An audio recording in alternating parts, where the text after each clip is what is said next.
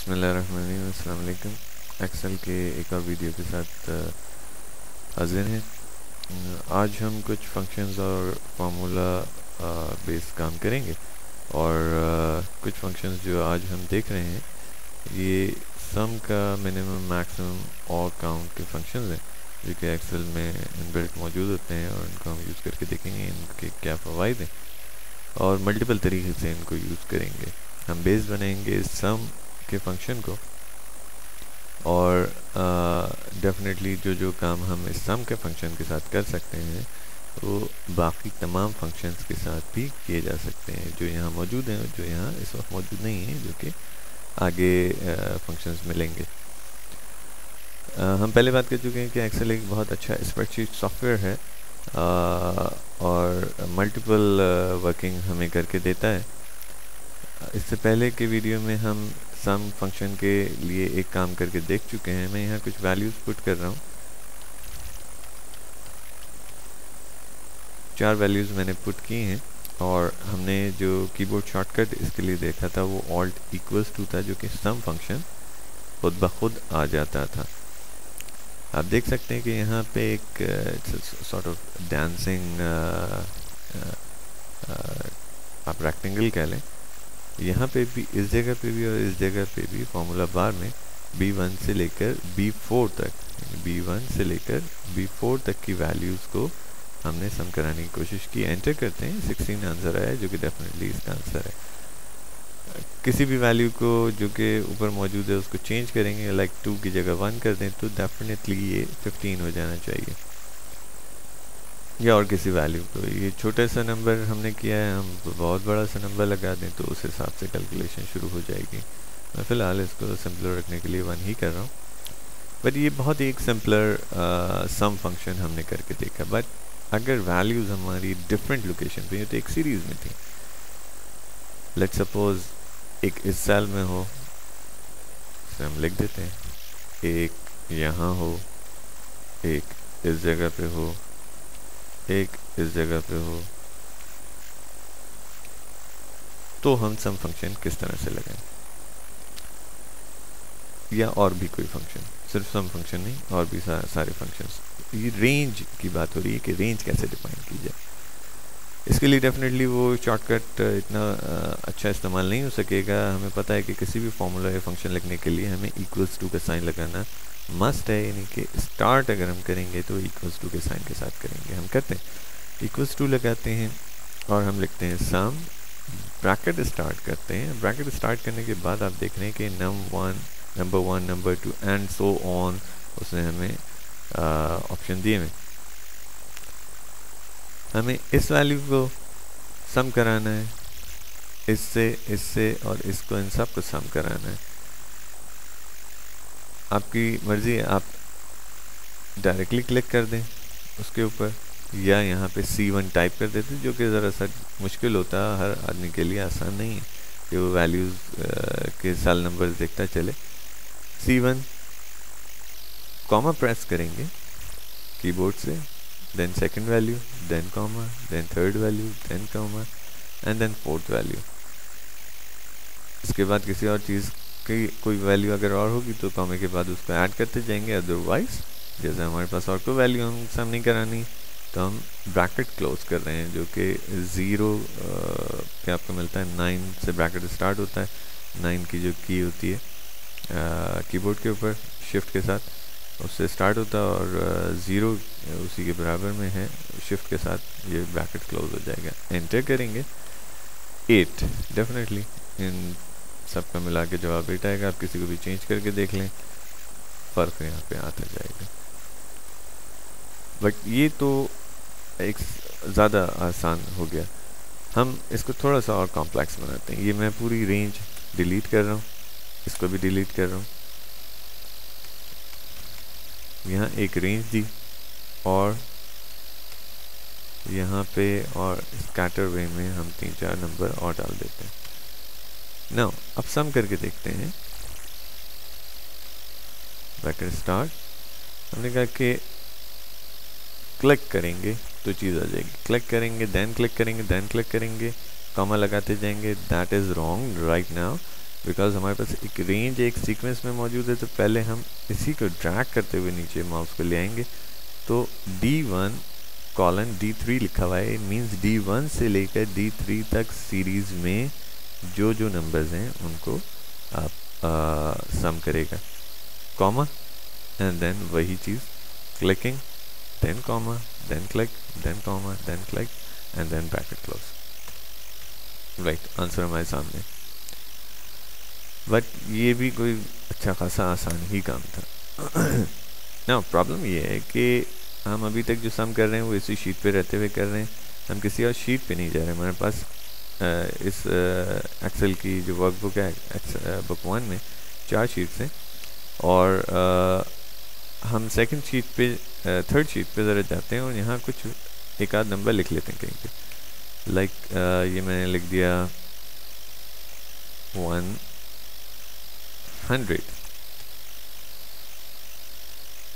यहाँ पे आते हैं, नाउ एक नंबर हम यहाँ भी पुट कर लेते हैं, which is 20।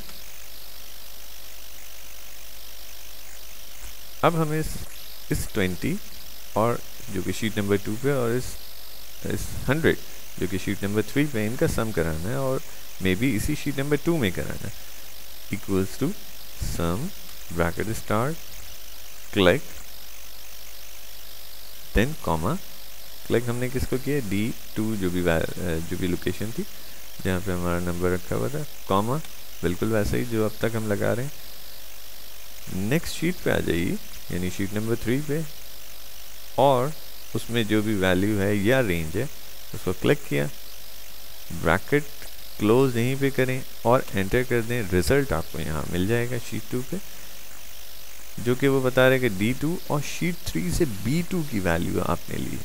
120 रिजल्ट आ रहा है। हम यहाँ से शीट में कुछ चेंज लाते हैं, इसको 200 कर देते हैं। डेफिनेटली वहाँ पे कुछ ना कुछ एडिशन हो जाना चाहिए, पहले 120 था, 220 हो गया। गुड। बट हम इसी तरह यही वैल्यूज़ दोबारा लिखते हैं 20, एंड इसके नीचे हमने 100 लिखा।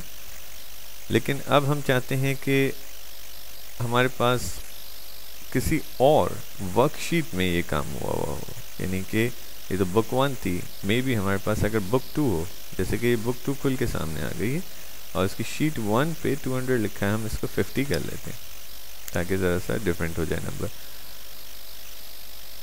अगर दूसरी शीट में ऐड कराना हो, दूसरी शीट से ऐड कराना हो, तो क्या किया जाए।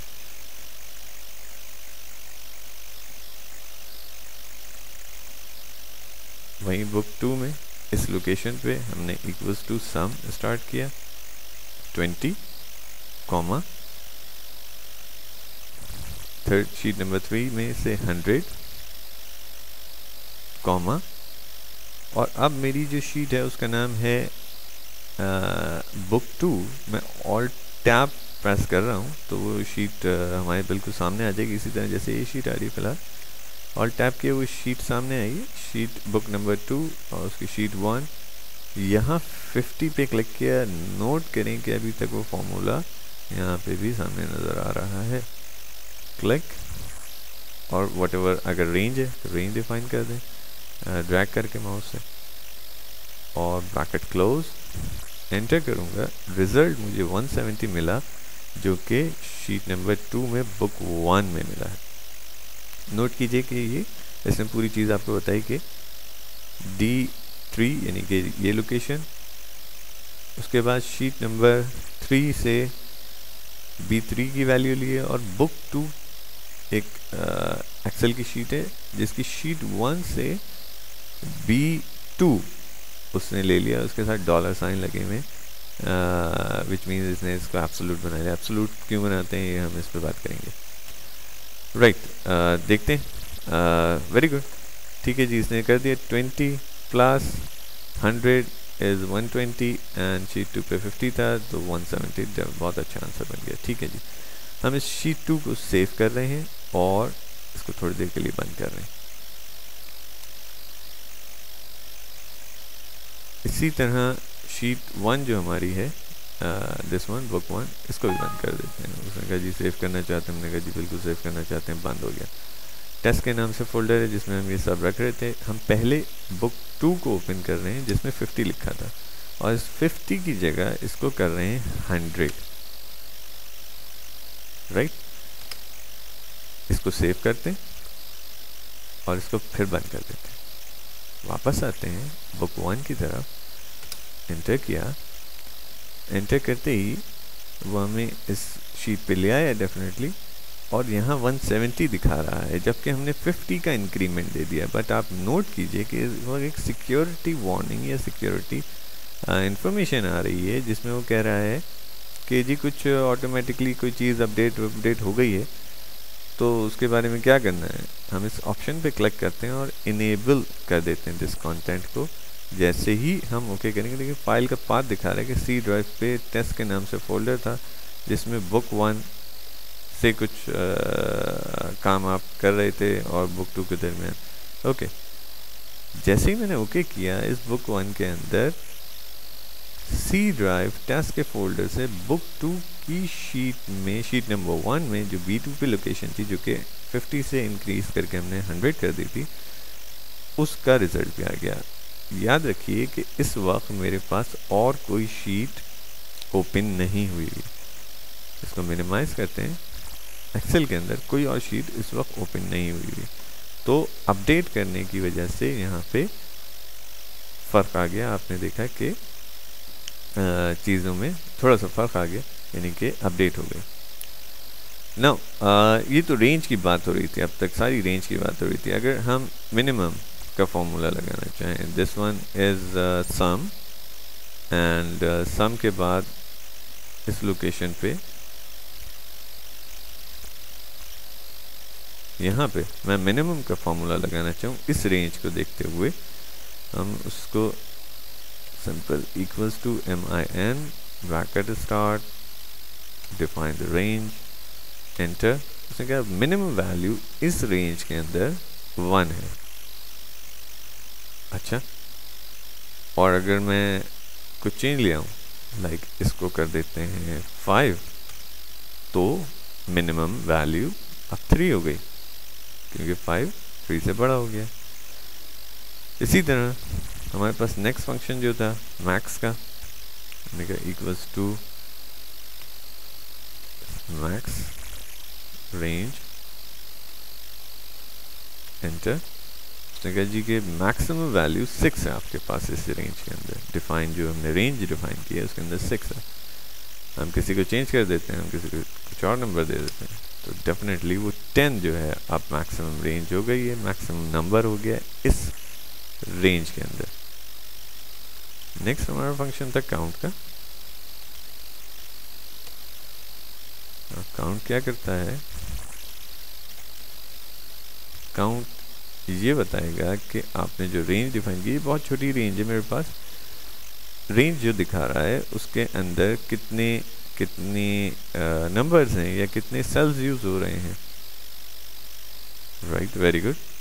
4 नंबर्स इस रेंज के अंदर मौजूद हैं, नंबर्स मौजूद हैं। अच्छा, मैं अगर डिलीट कर दूं किसी खास नंबर को, तो क्या काउंट में फ़र्क पड़ेगा? जी हाँ, क्योंकि अब वो वैल्यू नहीं है उसमें, तो अब वो बता रहे हैं कि रेंज में 3 नंबर मौजूद हैं जिनकी वैल्यू को आप माइनस प्लस मल्टीप्लाई या डिवाइड के ऑपरेशंस कर सकते हैं। राइट, आपने देखा कि हम डेफिनेटली ये सारे फंक्शन मिनिमम मैक्सिमम काउंट के फंक्शन भी दूसरी शीट से या दूसरी वर्क बुक्स से भी हम कर सकते हैं इनको, जैसे कि हमने सम फंक्शन के साथ देखा। हम इसके नेक्स्ट किसी वीडियो के साथ और चीज़ें लेकर हाजिर होंगे। तब तक के लिए खुदा हाफिज़।